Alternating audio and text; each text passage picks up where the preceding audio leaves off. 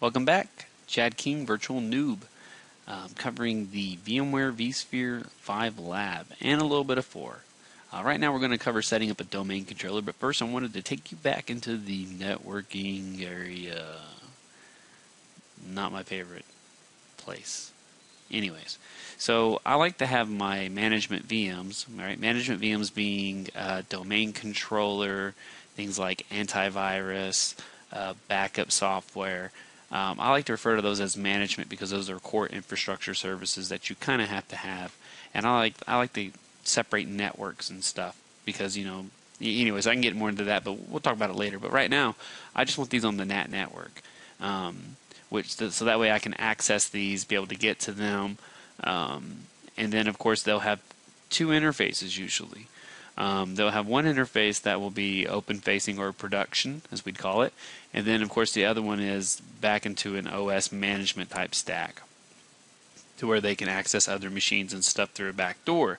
So it kind of lets your management a little less reduced because you don't have firewalls and things like that you have to worry about. But as of right now, I just wanted to come in and verify that I do have NAT on VMNet 8, it appears, so we're going to go and say OK. And I wanted to confirm in my nice handy-dandy documentation that my domain controllers are all going to be with a .10. So, let's check the settings of one VM. I'm going to go back. I want to see the actual settings. NAT and NAT. Don't you love NATs?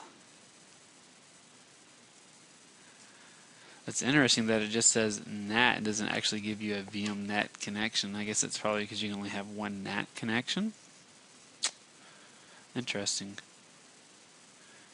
So let's go out of full screen mode.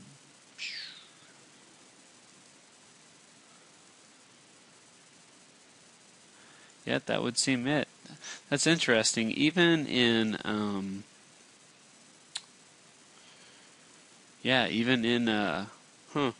interesting. I must have missed that somewhere. I must have missed the point where it just calls it NAT and doesn't actually give it a VMNet name. So apologies for totally looking like a noob, but I mean, come on, right? If it wasn't a noob doing this, it wouldn't be any fun. So everyone can get a few laughs, right? Anyway, so let's go ahead and go back to full screen. Now, the first thing you want to do on your domain controller is you want to give it a static IP. So I already know what my subnets are going to be. So I know that mine's 192.168.4.10 is where I start on mine. So let's go over to the network. I'm going to configure this up real quick.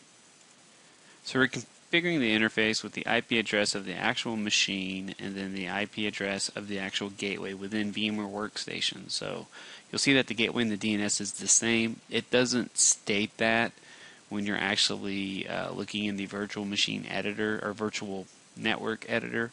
It only has the gateways, but they are the same. And then of course we want to give it the static IP, say OK, OK, and then we want to apply.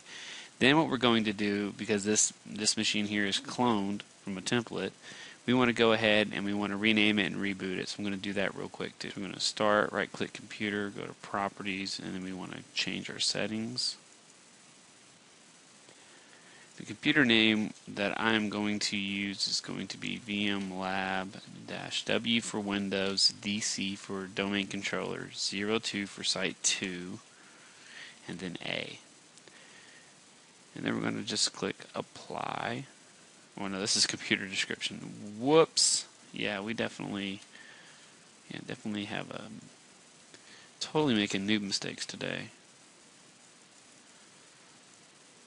It wouldn't be virtual noob if it wasn't.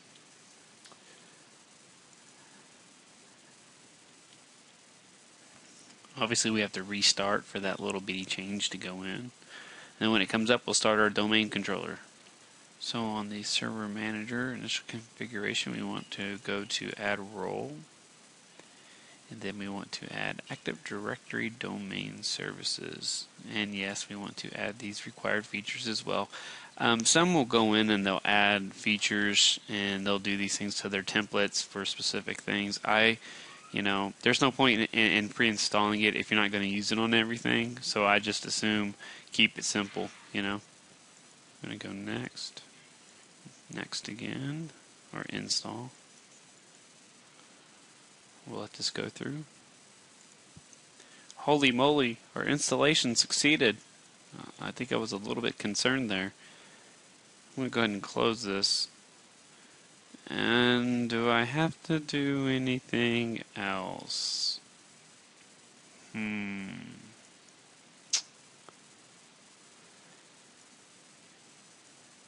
Yeah, you know what? I probably should run DC promo, huh? Darn it. Looky there.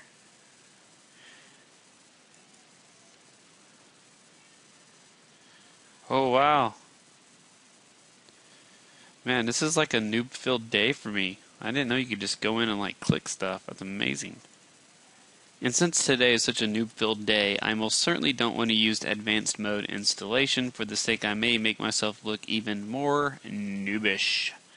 So I'll just click the wonderful next button. Next. By the way, I'm not a Microsoft expert. Next.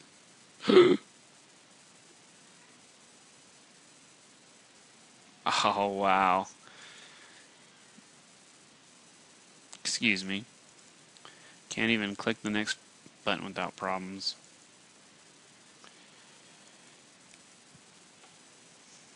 Yeah, VM lab. Let's keep this simple. .local.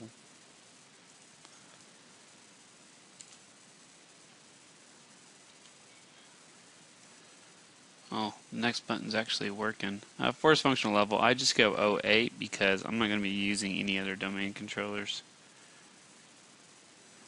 And then, of course, when DNS comes up, we'll want to configure DNS for our proper subnets, so that way we can have DNS routing internally working correctly. And what we'll be doing is that we'll be using the AD DNS server as our primary DNS, and then we'll be using the VMware Workstation as a secondary DNS. And then to allow for good routing on our actual VMware Workstation host, we'll go ahead and we'll set up the secondary DNS as this Active Directory controller, so that way we can get internally routing to our VMs and stuff without any issues. I mean, sometimes it works great, sometimes it don't. I just rather play it safe than sorry. Of course, anytime you're setting up Active Directory, you want to make sure you're using a template, a clone that's been sysprepped. Not having a unique SID for your Active Directory domain controller will result in authentication issues out the wazoo. Yes, it took a noob to learn that. You'd be surprised how many people still continue to make that mistake. The next button, thus thou worketh.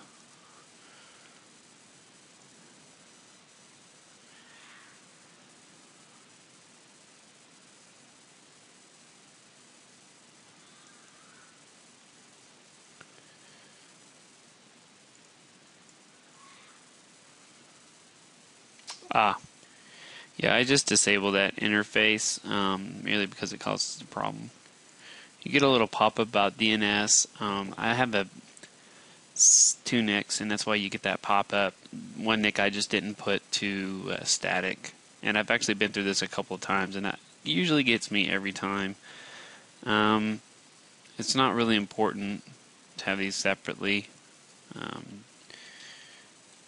Restore password is important. If AD is ever down, you need to be able to pull this out of your password stash from 3 years ago, because that's usually what happens is no one on earth remembers the AD restored password account, and you end up, having to get a little unethical hacking going on.